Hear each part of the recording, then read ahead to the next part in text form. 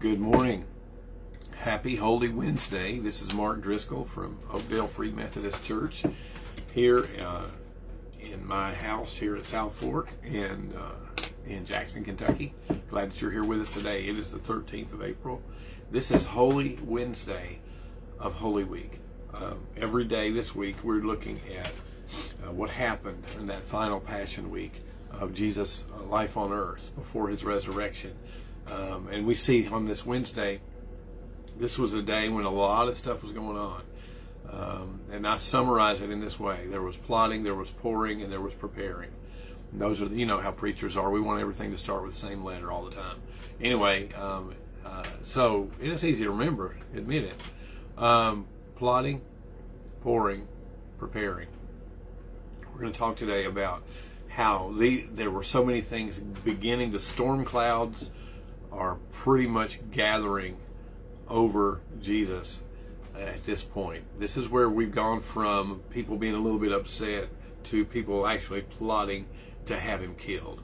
This is beyond the theoretical, what are we going to do about this guy, to this guy needs to die. And this is the decision that is made on Wednesday, and they begin setting things in motion. But other things are being set in motion at the same time. And so, you know, let's pray, because I've got a lot I want to say. Can you pray with me? Jesus, I want to make sure that I say what you want me to say. There's so many things that this text gives us, and there's so many things we could say. But Lord, I know you have a word for this hour. You have something that you want to communicate to me and to each of my hearers in this hour. And so, Lord, help me today. Help us to hear your word. Help us to respond to you. In Jesus' name, amen. Let me just kind of give you the overview of what's going on here. Jesus has been, he's ridden into Jerusalem on Palm Sunday. He has flipped over the tables. He has cleared the temple, cursed the fig tree. He has pronounced judgment on the Pharisees and the Sadducees, the religious system, really on the nation. And he has set things in motion, and people are becoming very angry with Jesus and the religious authorities in particular. And so things are getting set into motion, and at the same time, God's plan is being set into motion. And you know, a lot of times we're aware of what the enemy is doing. We see the devil trying to make things happen, and we're so conscious of what the enemy's doing, we forget that the way even behind the scenes of all that, God has his own plan in motion. God is sovereign over everything. You don't catch God off guard. And when you see Judas making plans, and the leaders making plans, and all these people doing all this kind of stuff, and you see that, but God's in control. He's got it going on. And so when we look at the nations around us and the world around us, we're aware of political machinery that's active, and we know that there are things happening in society that baffle us, and we feel like people aren't being straight with us, and there's a lot of hidden things, and we just kind of wonder, where's the future going, and who's really telling us the truth. But you know what? God is over all of that. You don't get anything over on God. He's got it all under control. And so whatever is happening in Washington or in the UN or in the social media or Disney World or all these crazy things happening around us, you know what? God is over all of it. And he's got his plan for his kingdom and his glory, and he's gonna win in the end. And so sometimes when we're trying to sort out all the nonsense around us, just remember this: God's got it figured out. He's over it. He's got it, and he's going to work it out for his glory and his purpose. And for those who trust in him, that's fantastic news. Now let me read you this story out of Matthew 26, and we see three things going on. We see plotting, pouring, preparing. We see these things engaged in this place as we move closer to the cross. Listen to these verses. Starting in verse 1, it says, "When Jesus had finished all the sayings, he said to his disciples, you know that after 2 days the Passover is coming, and the Son of Man will be delivered up to be crucified. Then the chief priests and elders of the people gathered in the palace of the high priest whose name was Caiaphas, and they plotted together in order to arrest Jesus by stealth and kill him. But they said not during the feast, lest there be an uproar among the people. Now, when Jesus was at Bethany, now this is this story is backing up to the Saturday before, but Matthew places it thematically in this section because it fits in with what's going on, even though what happened at Bethany actually happened a couple days earlier. All right, so you got that. All right, and so Matthew he kind of like flashes back to Bethany. Listen to this. Now, when Jesus was at Bethany in the house of Simon the leper, a woman came up to him with an alabaster flask of very expensive ointment, and she poured it on his head and as he reclined at table. And when the disciples saw it, they were indignant, saying, "Why this waste? For this could have been sold for a large sum and given to the poor." But Jesus, aware of this, said to them, "Why do you trouble the woman? For she has done a beautiful thing to me. For you always have the poor with you, but you'll not always have me. In pouring this ointment on my body, she has done it to prepare me for burial. Truly I say to you, wherever this gospel is proclaimed in the whole world, what she has done will also be told in memory of her." Then one of the 12, whose name was Judas Iscariot, went to the chief priests and said, "What will you give me if I deliver him over to you?" And they paid him 30 pieces of silver, and from that moment he sought an opportunity to betray him. Now on the first day of the unleavened bread, the disciples came to Jesus, saying, "Where will you have us prepare for you to eat the Passover?" He said, "Go into the city to a certain man and say to him, 'The teacher says, my time is at hand. I'll keep Passover at your house with my disciples.'" And the disciples did as Jesus had directed them, and they prepared the Passover. So now we're entering in to a 7-day period of feasting called the Feast of Unleavened Bread. It's 7 days. And it kicks off with the Passover feast, which is the first of those feasts. And then for the next 7 days, they're having this unleavened bread as a celebration of the whole Passover deal, right? So this is kind of a season of feasting that they're entering into. Now, what's going on here? First of all, Jesus is over everything. If you notice the first couple of verses, it says, when Jesus had finished all these sayings, he said to his disciples, "You know that after 2 days, Passover is coming, and the Son of Man will be delivered over to be crucified." You see all this plotting that's already happening, but Jesus is already ahead of it. He's already ahead of the game, and that's an important thought.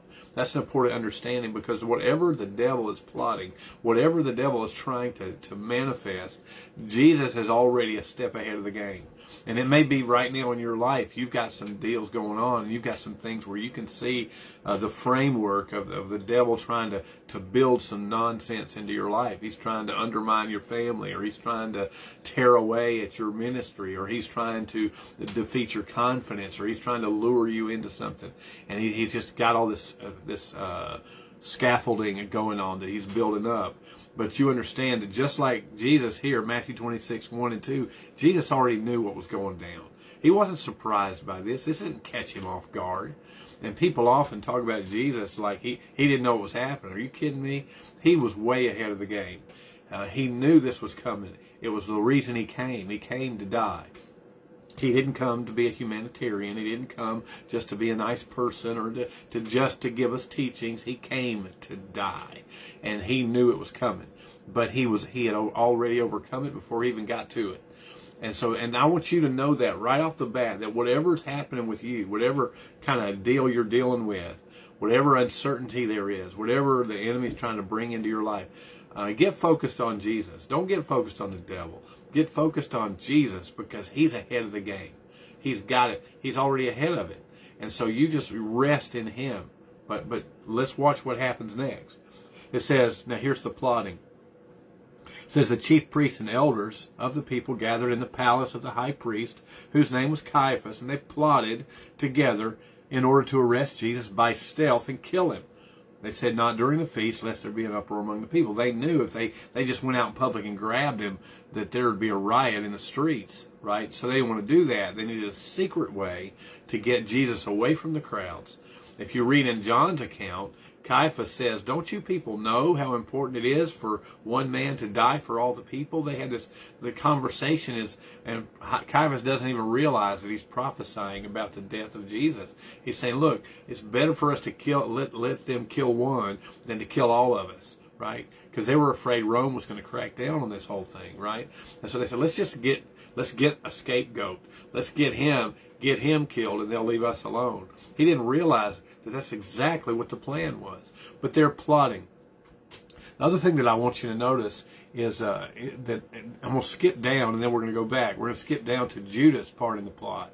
Verse 14, it says, and then one of the 12, whose name was Judas Iscariot, went to the chief priests and said, what do you give me if I deliver him to you? Now, if you notice, they didn't come and say, hey, we're offering you money if you'll do this. He came to them. He was looking for a chance to betray Jesus. He wanted out, which shows us he never really believed in the first place. And so Judas is involved. You know, there's a lot of people that are associated with Jesus, but they don't really believe in him. They don't really trust him. And they don't really buy in with who he is. And so when it comes time to make a decision, they back out and they quit. This is what Judas did. And Judas said, how much you give me? You know, Judas was kind of into the money. He was the treasurer for the disciples. He used to help himself and steal some of the money, and he's into that. And the Pharisees, they love money, and so these guys they're a great team because they all love money. And but the thing is that they agreed to 30 pieces of silver. Now, what you may not know is that 30 pieces of silver wasn't really a whole lot. It might sound like a lot to you and me, but it really wasn't that much in the scheme of things. It was the same amount. 30 pieces of silver in the book of Exodus was the amount you would pay. Let's say if you had a slave that got killed by an ox, there was a rule that said you had to pay him 30 shekels to pay for that dead slave. It was just kind of a Band-Aid to cover up a terrible event. And slaves weren't considered that important. They were just kind of property. You know, give them 30 pieces of silver, take care of it, and they can get another slave. And so it's kind of a slave price, right? And so you've got Jesus being sold out for nothing. I mean, but that shows that neither the priests nor Judas thought very highly of Jesus. Judas, if he'd thought more about it, he could have demanded more, and they would have had it. They would have paid it. But you see, nobody really thought that much of Jesus. And here's an interesting thing. Let's talk about the economics here, because right in the next story, you have a woman coming and she's pouring out.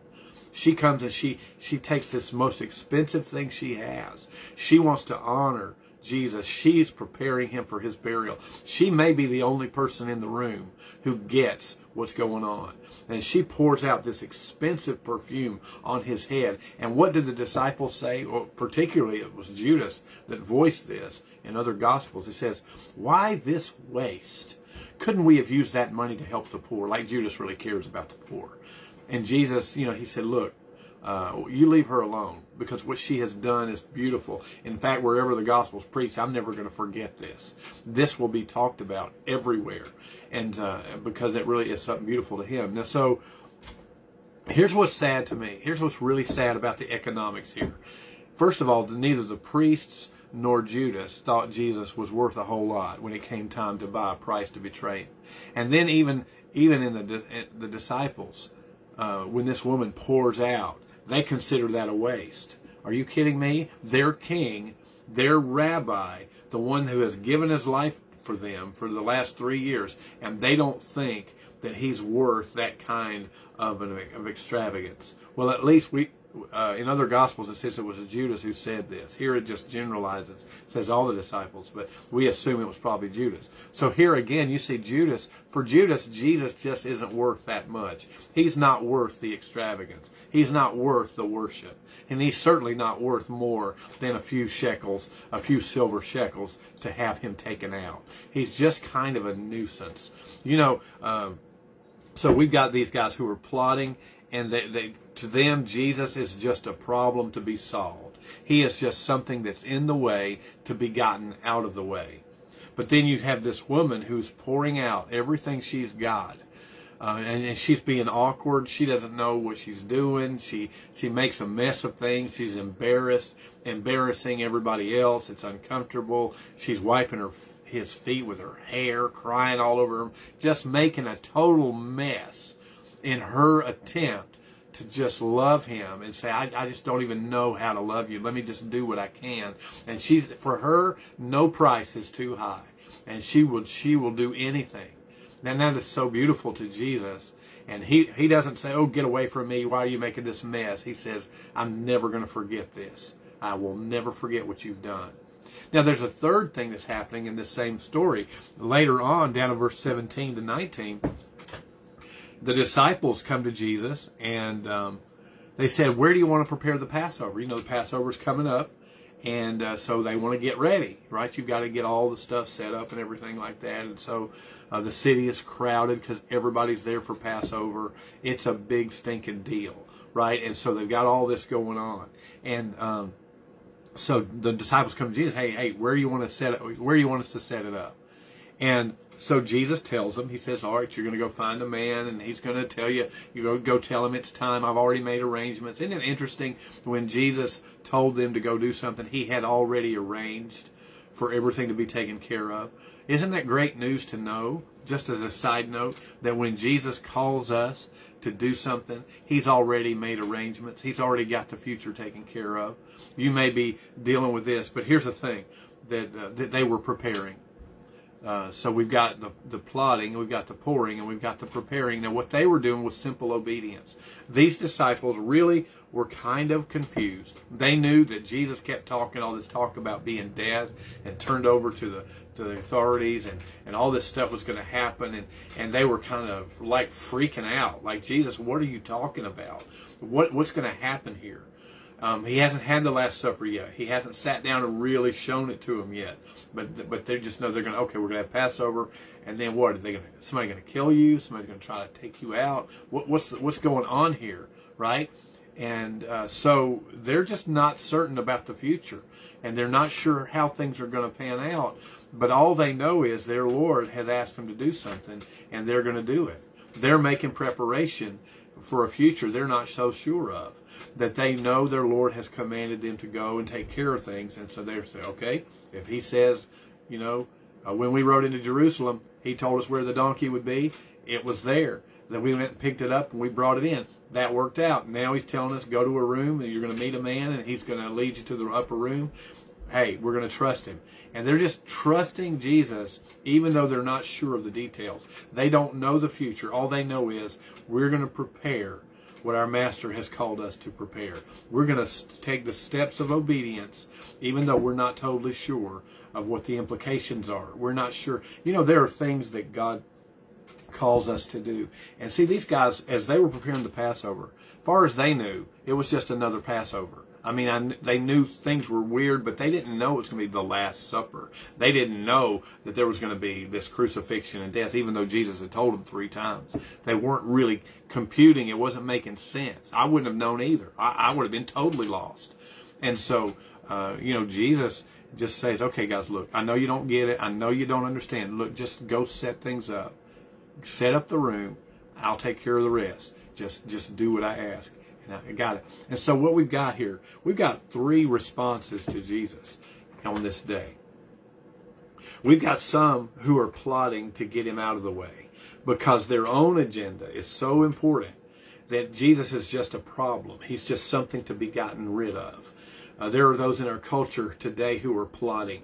In our world today, there are those who their plot is to get rid of this Jesus. Whether it's a government that's persecuting the church and saying we've got to get these Christians out of here, or whether it's legislation that pushes at the very fabric of who we are as a church and calls us to either compromise or be persecuted.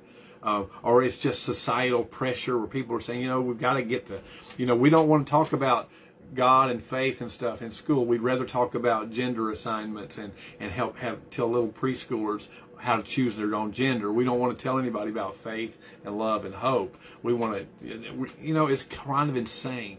And so let's edge this whole Jesus thing out of here. Even with this celebration, there are people who are just kind of annoyed at this whole Easter thing. It's, well, it's bunnies and candy. Let's don't bother with the Jesus thing.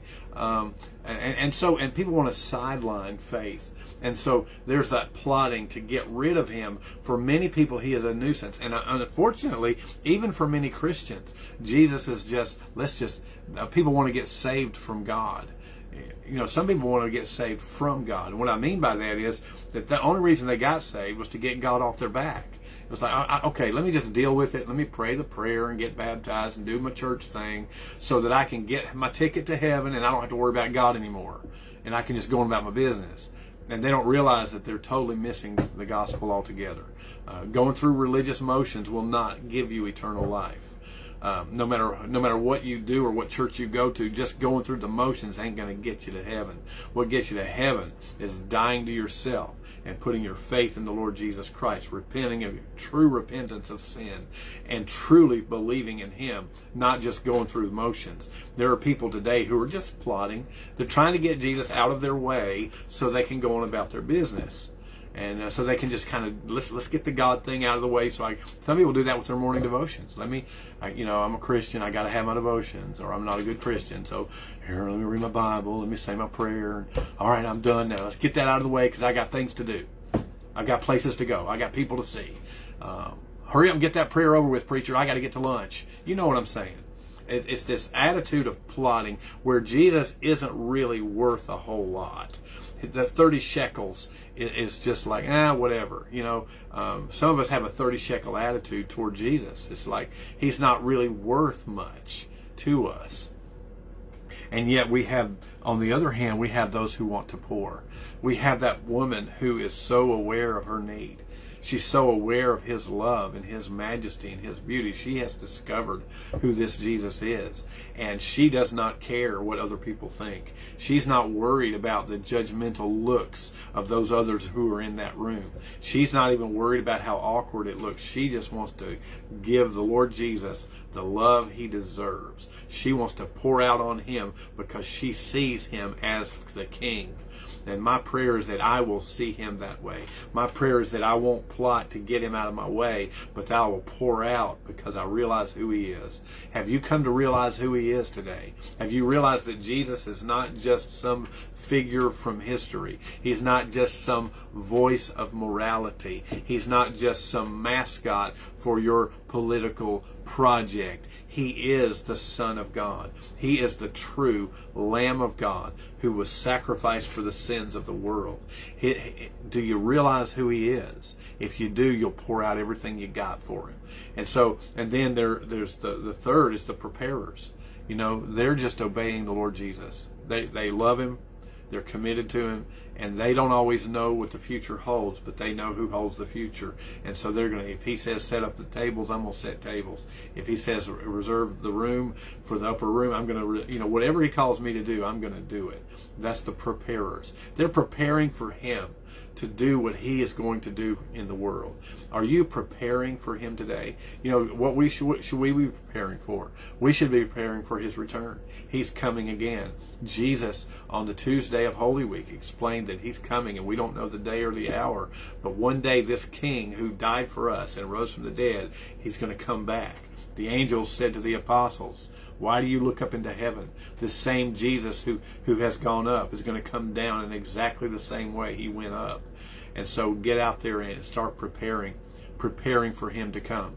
As you're preparing for this Easter celebration, prepare for your King, because what if you celebrate Easter in glory this year? What if you end up celebrating in heaven this year? It could happen. You could be you could be there. You could be seated with Him this next Easter celebration.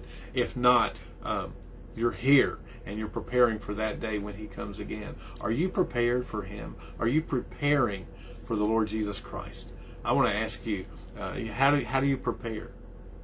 First thing you do is you realize that you need Him, and you repent of your sins. You know, our sins do separate us from God, but God has made a way through His Son for our sins to be forgiven, and for us to escape judgment, escape the righteous judgment we deserve, and to find eternal life through the forgiveness of sins.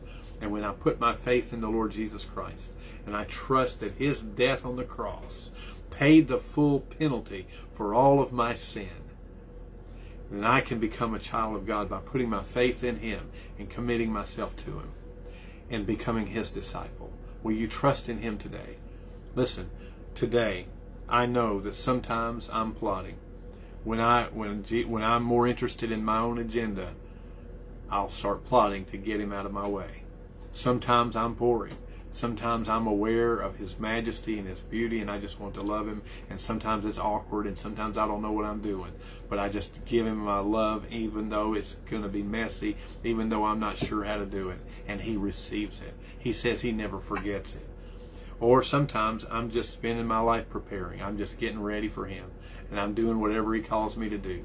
And I'm walking with Him. Today, what are you doing? Are you plotting? Are you pouring? Are you preparing? The great news is the same wonderful Savior is the same loving, compassionate, faithful Savior to whoever will trust in Him. Wherever you find yourself today, the great news is you can turn to Him right now and give everything you got to Him. Will you trust Him today? Will you walk with Him? God bless you. Go in peace.